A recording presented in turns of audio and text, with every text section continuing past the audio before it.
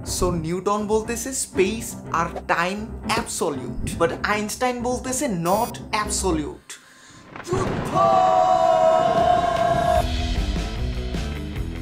So Newton basically বলতেছেন under any circumstances space R time absolute. What does that mean?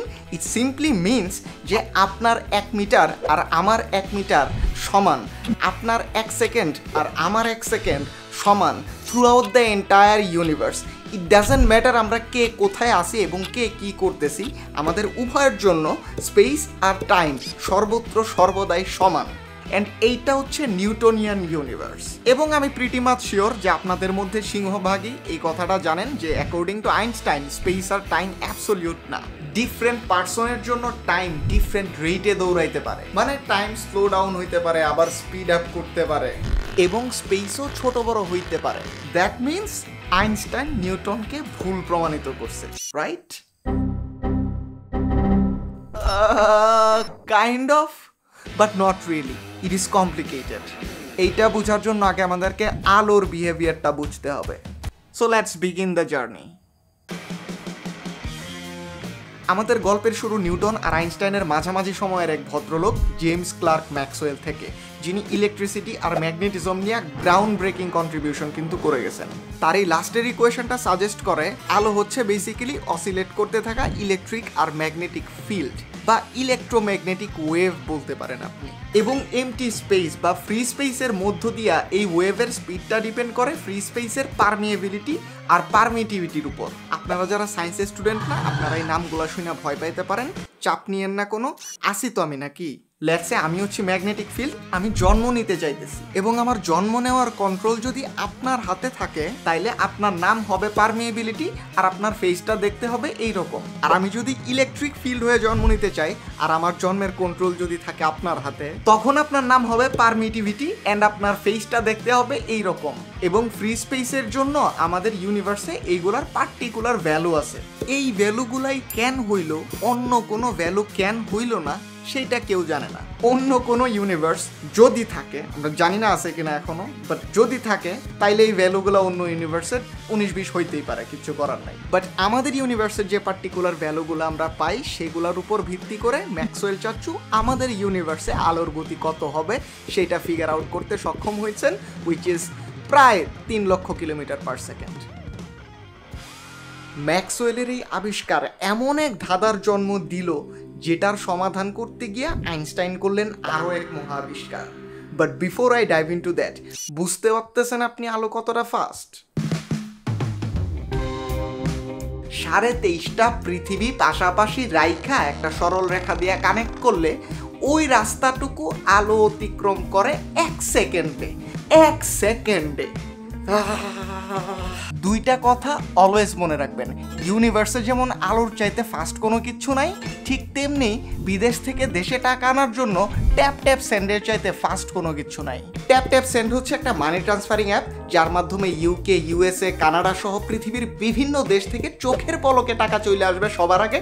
কোন দিক দিয়ে আসবে টেরও পাবেন না, আর অ্যাপ ইউজ করতে কোনো খরচও লাগে না, আর টাকাটা সরাসরি রিসিভারের ব্যাংক অথবা বিকাশ অ্যাকাউন্টে চলে আসবে। আর টাকাটা আসার সময়, বৈদেশিক কারেন্সি থেকে দেশি কারেন্সিতে কনভার্ট হওয়ার সময় ভালো একটা কনভার্জন রেটও আপনি পাবেন। ডাউনলোড লিঙ্ক নিচে দেওয়া থাকবে। আর তার চাইতে মজার বিষয় হচ্ছে, প্রথম ট্রান্সফারে যদি আপনি StoryHead কোডটা ইউজ করেন তাইলে রিসিভার $10, ইউরো বা pound, what ever the currency is, 10 credit bonus পাবে। কি ছিল এটা? স্পন্সর? আরে না রে ভাই, ওই আলোর গতি বোঝাইতেছে আর কি। ও তাই না? ইয়া, দ্যাটস রাইট, আলোর গতি। লেটসে আপনি রাস্তায় স্থির দাঁড়ায়া একটা টর্চ লাইট জ্বালাইলেন, আলো বের হয়ে দৌড় দিল। আপনি আলোর গতি মাপবেন 3 লক্ষ কিলোমিটার পার সেকেন্ড, দিনের মতো পরিষ্কার। কিন্তু আমি যদি আলোর পেছন 2 লক্ষ কিলোমিটার পার সেকেন্ড গতিতে দৌড়াই, এত জোরে দৌড়ানো পসিবল না মানুষের পক্ষে। কিন্তু যদি পারেন তাইলে কি ঘটবে সেইটা আমরা অ্যানালাইজ করতেছি একটা থট এক্সপেরিমেন্টের মাধ্যমে। তো আলোর পেছন 2 লক্ষ কিলোমিটার পার সেকেন্ড গতিতে দৌড়াইতে থাকা অবস্থায় আমি যদি আলোর গতি মাপি, তাইলে আমরা দুইজনকে আলোর গতিতে এগ্রি করব? আমাদের দুইজনের আনসারটা কি সেম হবে? আপনি যদি ইনটুইটিভলি চিন্তা করেন, নিউটনিয়ান ওয়েতে চিন্তা করেন, তাইলে কিন্তু আনসারগুলো ভিন্ন হওয়ার কথা। রাস্তায় স্থির দাঁড়ায় আপনি আনসার দিবেন আলোর গতি 3 লক্ষ কিলোমিটার পার সেকেন্ড, আর আলোর পেছন পেছন আমি 2 লক্ষ কিলোমিটার পার সেকেন্ড গতিতে দৌড়াইতে আমি আনসার দিব আলোর গতি 1 লক্ষ কিলোমিটার পার সেকেন্ড। কারণ আমি নিজেই তো আলোর পেছন পেছন 2 লক্ষ কিলোমিটার পার সেকেন্ড গতিতে দৌড়াচ্ছি। সো প্রতি সেকেন্ডে আলো আমার সাপেক্ষে ততটাও প্রোগ্রেস করবে না যতটা প্রোগ্রেস আপনার সাপেক্ষে করবে। সো আমরা দুইজন দুইটা ভিন্ন আনসার দেওয়ার কথা, কিন্তু না, এইখানেই ক্যাচালটা ভাই। And this is exactly where the one and only Albert Einstein comes into the story.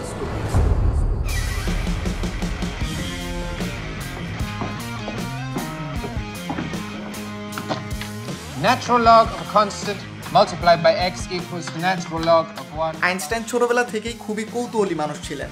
ইউনিভার্সকে বোঝার, অজানাকে জানার একটা প্রবল আগ্রহ তার মধ্যে ছিল। আলো জিনিসটা নিয়ে উনি খুবই ফ্যাসিনেটেড ছিলেন। তার মাথায় একটা অসাধারণ আইডিয়া ক্লিক করে।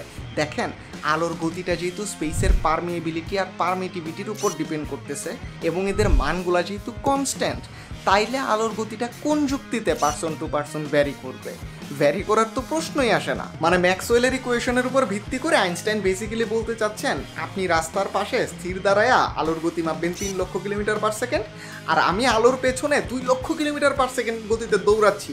ওই অবস্থাতেও আমিও আলোর গতি 3 লক্ষ কিলোমিটার পার সেকেন্ডই মাপবো।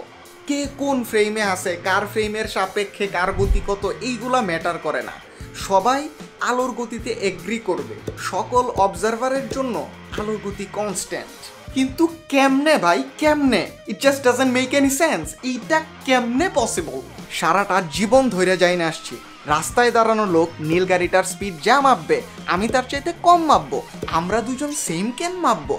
এই পাজেলটার সমাধানই আলবার্ট আইনস্টাইন করছেন, যার নাম থিওরি অফ রিলেটিভিটি।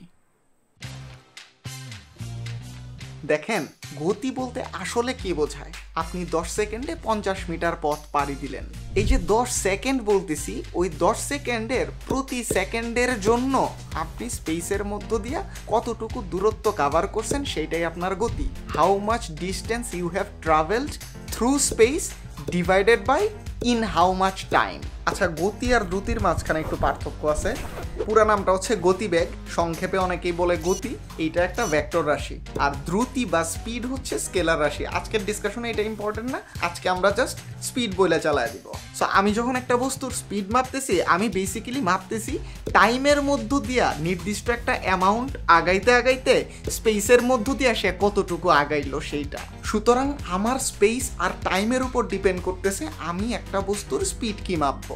এখন আইনস্টাইন বলতেছে, ভিন্ন দুইটা ফ্রেমে থাকা অবজারভার যেহেতু আলোর গতিতে এগ্রি করতেছে, সেহেতু স্পেস আর টাইমে তারা এগ্রি করবে না। কারণ ভিন্ন ভিন্ন অবজারভারের কাছে আলোর গতিকে কনস্ট্যান্ট রাখার একমাত্র ওয়ে হচ্ছে স্পেস আর টাইমকে ফ্লেক্সিবল করে দেওয়া। এইটা ছাড়া আর কোনো ওয়ে নাই। আপনার আর আমার স্পেস আর টাইম সমান না, এরা অ্যাবসলিউট হইতে পারে না। আদারওয়াইজ আমরা আলোর গতি সেম পরিমাপ করতাম না। It's not Maxwell who gets it between the eyes. It's Newton. What are you saying? Time is not absolute. Holy hell. I'm writing the paper, Michaela. I dare them to ignore it.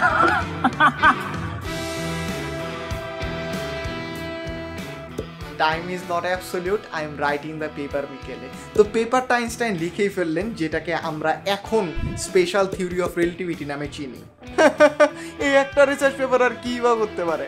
হাজার হাজার বছরের ভ্রান্ত ধারণা, যাবতীয় speculation, যাবতীয় কনফিউশনের অবসান ঘটাইতে পারে।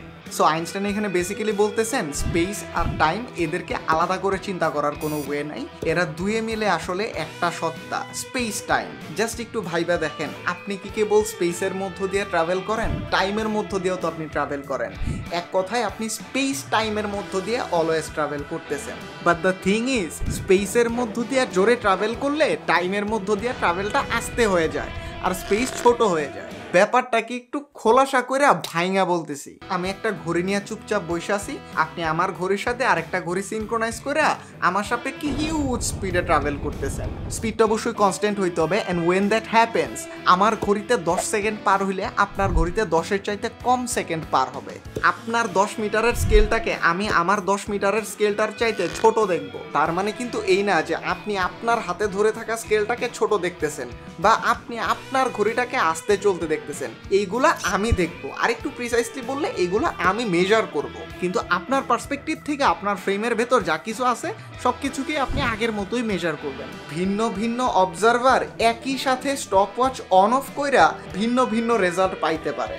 ভিন্ন ভিন্ন অবজারভার একই বস্তু পরিমাপ কইরা ভিন্ন রেজাল্ট পাবে। উইয়ার্ড না ব্যাপারটা? নাও অফকোর্স পুরো ব্যাপারটা আমি সোজা বাংলায় বলছি, এই আইডিয়াগুলোকে ম্যাথমেটিক্যালি এক্সপ্রেস করলে তারপর এইরকম দেখায়। তার চাইতে ইম্পর্টেন্ট ফ্যাক্ট হচ্ছে আপনার যখন প্রথমবার এই আইডিয়াগুলোর সাথে এনকাউন্টার ঘটবে তখন আপনার কাছে এইগুলো মেক সেন্স নাই করতে পারে, না করাটাই আসলে স্বাভাবিক। কিন্তু স্পেস টাইমের এই ছোট বড় হওয়ার ব্যাপারটার একদম ডিরেক্ট অবজারভেশনাল এভিডেন্স আমাদের কাছে আছে।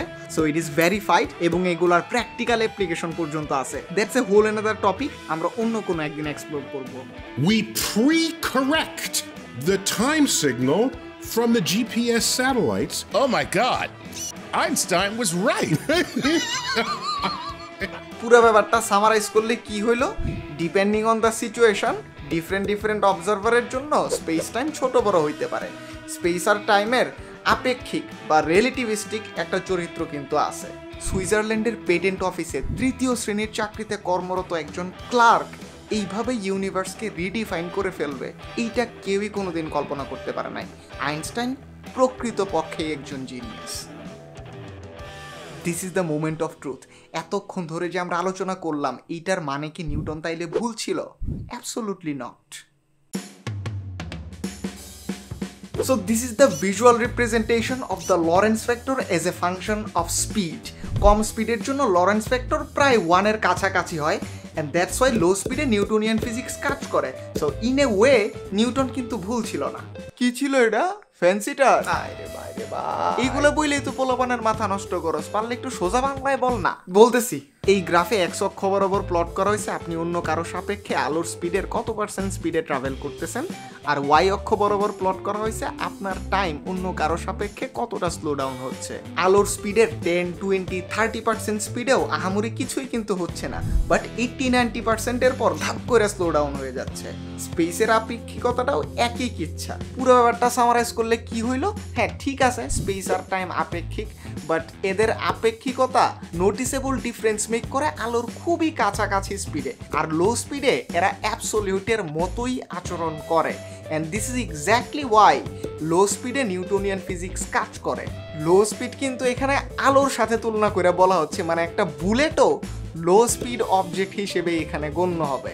ভাই বুলেট আর কতটুকু যায়? বুলেট টুলেট বাদ, আপনি যদি সেন্ট মার্টিন চারা দ্বীপ থেকে একদম বাংলাদেশের অন্য প্রান্তে একদম তেঁতুলিয়ার শেষ মাথায় পৌঁছায় যান 1 সেকেন্ডে, তাইলে আপনি আলোর স্পিডের 1%-এর 1/4 অ্যাচিভ করতে পারছেন।